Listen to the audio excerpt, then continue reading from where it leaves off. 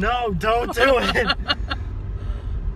You don't fucking know what God's will is. You can't say God's pro-life. Fuck your bumper sticker.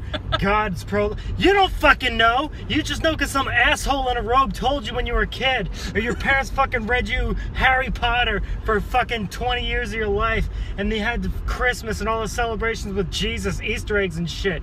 You don't fucking know. No one does. And fuck atheists too. You can't say there's nothing, it's nothingness, it's all that. But we only can go with belief. But we don't know, so you can hope. But, I mean, it is a complicated issue scientifically of whether it's a baby or not. But that's putting a value on life, because that's like saying worms inside an infestation, they deserve the right to live. Why do you value a baby over plant life, over... You have these... The problem is you have ego association towards life. If we treated all babies' life, whether abortion is...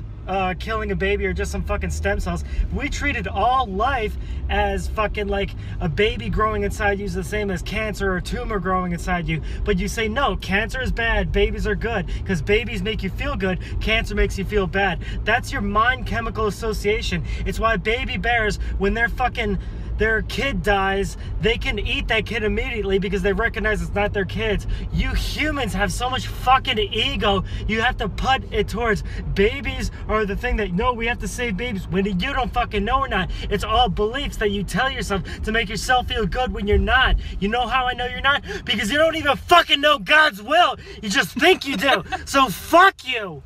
God damn it. This is all over a bumper sticker. God is pro. You don't fucking know. God damn it. I don't fucking know. And what added? Maybe God is pro-life, but you know what? He hasn't fucking told us.